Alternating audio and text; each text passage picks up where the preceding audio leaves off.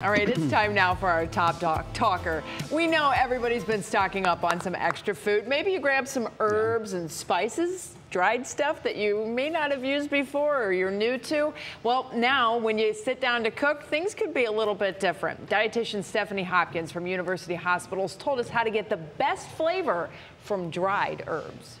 Dried herbs and spices often are more concentrated in flavor than any fresh options, so add dried herbs and spices to the beginning of the cooking process.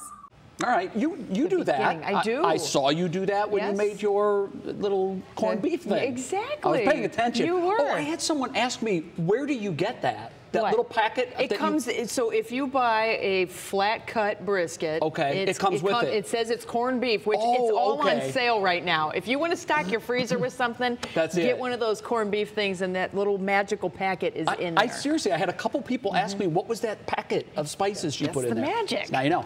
Okay, she also shared with us favorite spices to pair up with certain foods. Watch. Some of my favorite spices are cinnamon, cumin, and ginger.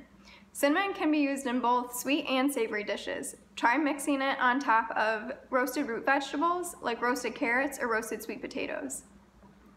Cumin is used in a variety of different cuisines and has a nice earthy flavor. Try mixing it into a 3-bean chili or a lentil stew. Ginger has a nice little zest to it. It also can be used as a meat tenderizer, so try using this as a powder rub on chicken breast before you roast it.